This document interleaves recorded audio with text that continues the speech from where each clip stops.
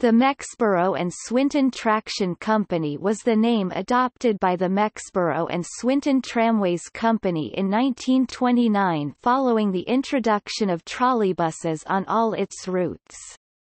It operated in the West Riding of Yorkshire, England, over routes serving Manvers Main Colliery, Wath upon Dearne and the towns of Rotherham, Rawmarsh, Swinton, Mexborough, Conisborough and the estate at Cononby.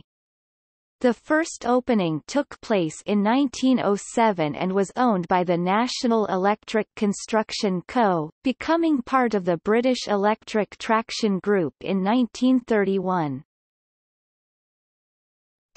Early bus conversion. The company's first attempt at rail-less operation was in 1910 when a Thornycroft charabanc, hired from the Musselburgh Tramways Company, was tried for a short period, operating between the Old Toll Bar Mexborough and Deneby Main Colliery Village, and also from Mexborough to Wath via Manvers Main Colliery.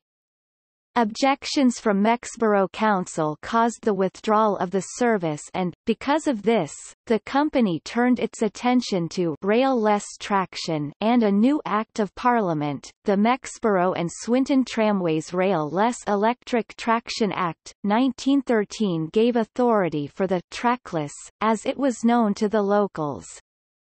In 1915 the company opened two trolleybus routes. The first ran from Mexborough town centre to Manvers, although failing to reach the main gates of the colliery due to a low bridge below the Midland Railway line. The second ran from the Old Toll Bar to Conisborough. Manvers is the only locality in England to have had a trolleybus before a tramway.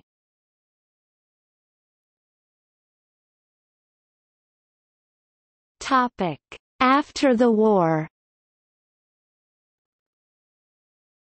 Following the end of World War II, a new livery was introduced, starting with the company's 6 Austerity Sunbeam trolleybuses.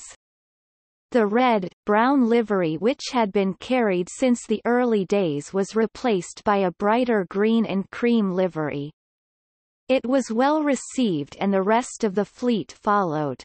The first new vehicles to carry the livery were delivered in 1947. Route changes were proposed, and first was an application to extend from the Adwick Road terminus in Mexborough to the newly built Windhill estate.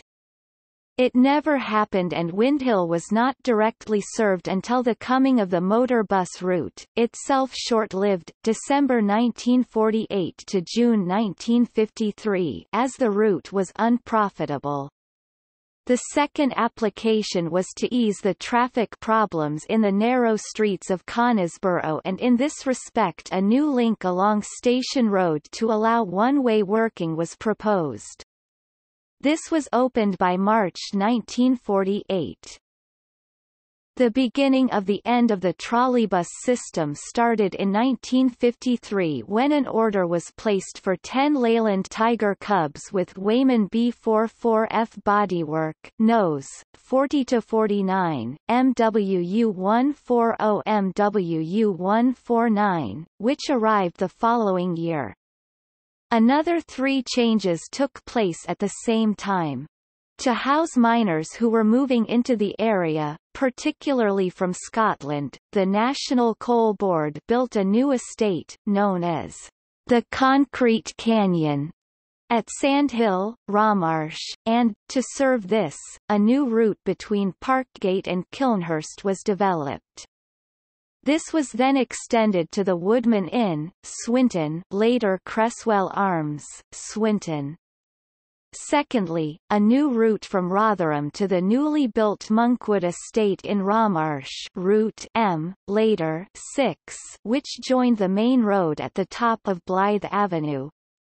The third change, which took place on 27 September 1954, was the conversion of the Rawmarsh, Green Lane, Route S, later 7, to Rotherham trolleybus service to motor bus operation. At the beginning of 1961 the Manvers Main to Cononby route, mostly paralleled by new motor bus routes, was itself converted and the last trolleybuses ran on 26 March 1961.